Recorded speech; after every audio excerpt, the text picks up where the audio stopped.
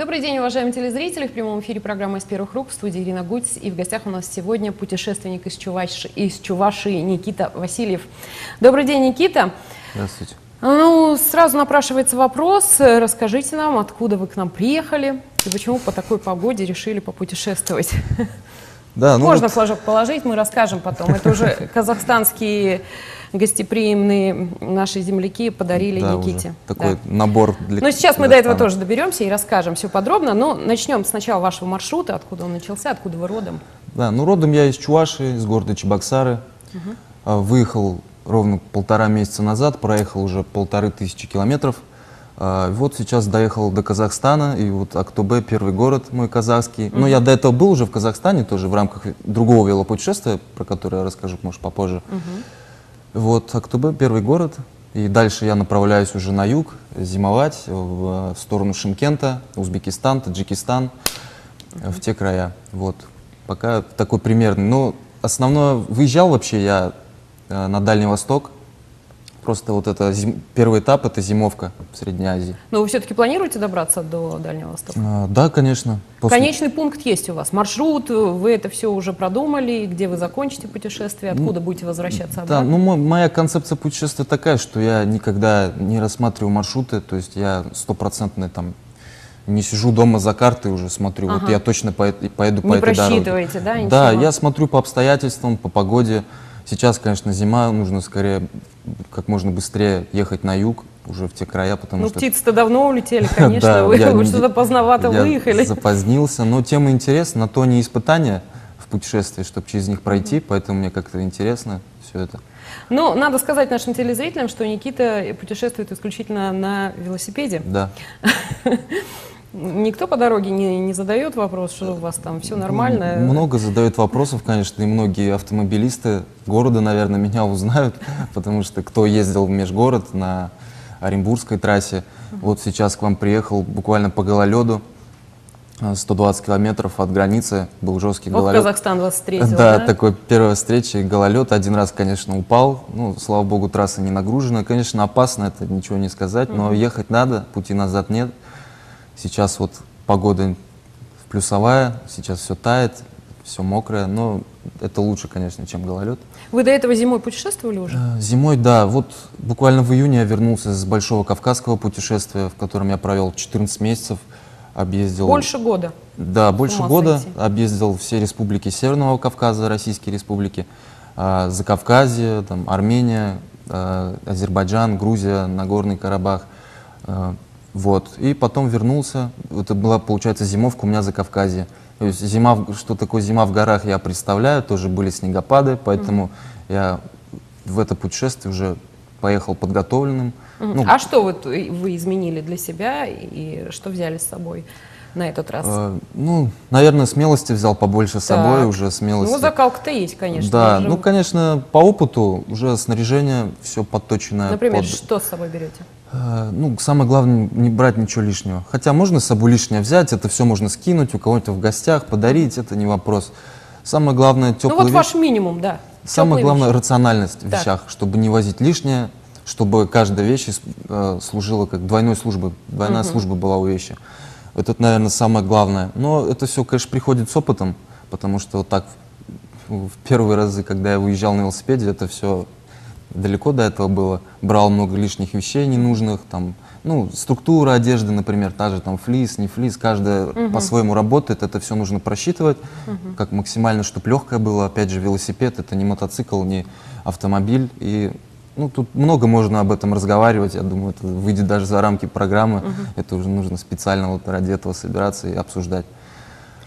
Вот смотрите, упал, вы говорите, ну а вдруг случится травма какая-то? У вас есть что-то для оказания самому себе первой помощи? Аптечка та же, например? Ну, аптечка есть, да, но там нет ничего такого, супер каких-то медикаментов. Все примитивно, это бинт, пластырь, что там, перекись водорода. Ну, это от ожогов, от порезов, ну, есть с собой какой-то минимум, да? Да, конечно, там пару таблеток, может быть, каких-нибудь, ну, желудочные, там всякие разные. Но, слава богу, ничего не приходится применять, потому что я не одобряю вообще использование медикаментов, таблеток. Какой умница. Ну, вообще не советую. Ну, а если ваш конь вас подведет? Ну, для коня тоже есть определенный набор инструментов, но это тоже никаких запасных там...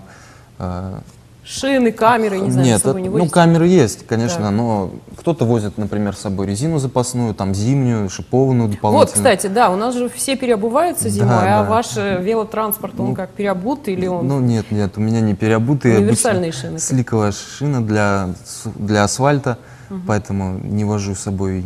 Ну, я надеюсь, поеду южнее, там уже они не пригодятся, шиповная резина.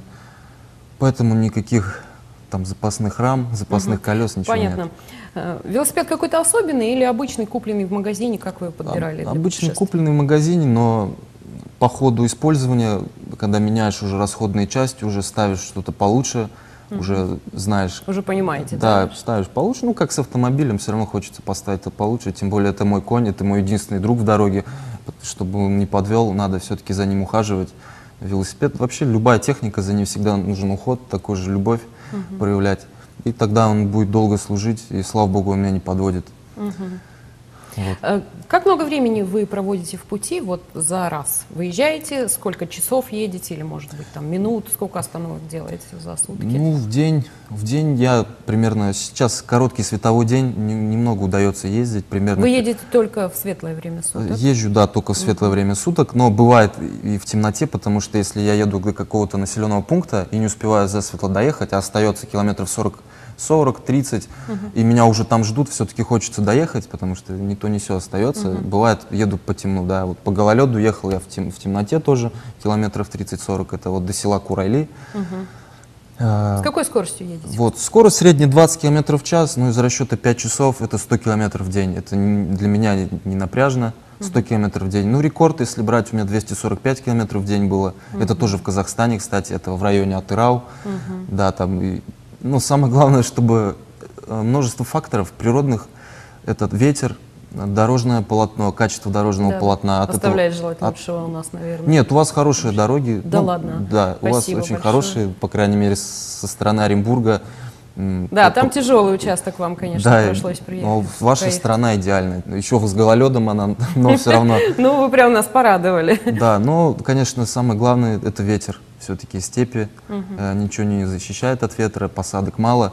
Поэтому, если ветер поможет, можно сделать и 300 км в день при желании. Если в спину, да, попутный. Да, если хороший, вот как сейчас, например, сегодня. Но сегодня боковой ветер был для меня. Ну, вот. Если все-таки вот до населенного пункта не успеваете добраться, с ночлегом как решаете проблему? Это палатка. Палатка, спальный мешок. Все элементарно просто. Также у меня есть питанием. Это котелок, гречневая каша.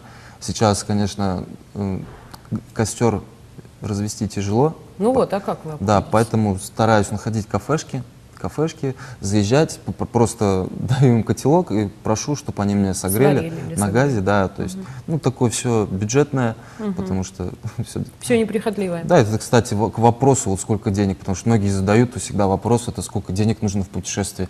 Путешествовать можно вообще без денег, на самом деле. Вот я на Кавказ выезжал абсолютно без денег. По гостеприимным странам очень хорошо путешествовать без денег, да, можно рискнуть. Люди очень помогают, очень открытые люди, ну, в здесь принципе, везде. И у вас тоже очень открытые. Вот сейчас только я выехал из села Курали, провел там вот выходные. Ну, давайте похвастаемся подарками. Подарили набор, такой казахский набор, сразу в первом же населенном пункте. Это вот тюбетейку, флаг казахский, конечно, очень символично, да, замечательно. Надеюсь, я их провезу весь свой маршрут и привезу домой уже как память о Казахстане. Да, вот очень спасибо. Поэтому люди помогают. Гостеприимные. Да, ну, документы с собой везете? Ну, конечно, обязательно. Какой-то минимум, мобильный телефон, не знаю, связь, на связь вы как выходите? Мобильный телефон, все есть, интернет. Сейчас вот мне тоже друзья помогли куралинские с сим-картой, так что теперь в Казахстане я буду на связи постоянно отписываться, хотя я думал, что буду пропадать уже неделями в степях, но, слава богу, теперь есть связь. Документы, телефон, это все есть, потому что переход границ, это загранпаспорт, все это есть. Никит, сколько вам лет? Мне 23 года. Вы по образованию географ? Я учился на географа, но я не Географ. доучился, да, на учителя учился в Чувашском государственном педуниверситете, но не доучился, потому что... И, получается, и не поработали, да, по специальности? Нет, решил заняться вот такой практикой сейчас, на данный момент. А как вообще эта идея вот пришла вам в голову первый раз взять и вот так поехать, попутешествовать? Ну, раньше, первый раз, наверное, я отправился, это 18 лет было, но это было не на велосипеде, я путешествовал автостопом. Объездил так всю Украину, Белоруссию. Ну, пока я ездил только по странам СНГ, то есть за дальнее зарубежье я не ездил. Вот. Ну, есть в планах. Обязательно. Замахнуться на кругосветку? Обязательно, да. Вот объездил так автостопом, начинал учиться, отслужил в армии. То есть так с перерывами, но все равно приходит все к дороге. Мне интересно, когда каждый день новые люди, новые знакомства, новые города, новые страны. И без этого уже тяжело жить, на самом деле. Ты входишь в такой ритм. Что-то фиксируете, заметки какие-то делаете, на память себе оставляете, или, может быть, планируете что-то издать потом? Ну, дай бог, надеюсь, конечно, столько впечатлений, это куда-то надо проявить для остальных людей. С кем-то поделиться? Конечно, кого-то вдохновить. Мне нравится, когда... Вот я веду свой блог в интернете. Наверное, самый главный показатель вот этого моего труда, если так можно сказать, это вот вдохновительные сообщения, которые люди мне пишут. Потому что кого-то я, например, вдохновил там просто на приобретение велосипеда, кого-то на какое-то маленькое путешествие, потому что все начинается с малого, я ведь тоже не сразу отправился там в далекое путешествие. Поэтому вот это для меня самый главный пока показатель. А остальное пока не так важно. Здоровье, впечатления, свежий воздух, Конечно, общение с природой. И все это замечательно. Но я думаю, что пользователи интернета, благо, что он существует, и вы действительно на виду и на слуху сейчас, они вас поддержат, ну, так же, как и наши телезрители сейчас поддерживают вас, желают вам удачи в вашем путешествии. Будете еще раз у нас, заходите в нашу студию. Спасибо большое большое. Спасибо за эфир. С вами были сегодня Ирина Гудь и Никита Васильев, путешественник из Чувашии. Всего вам доброго, до свидания.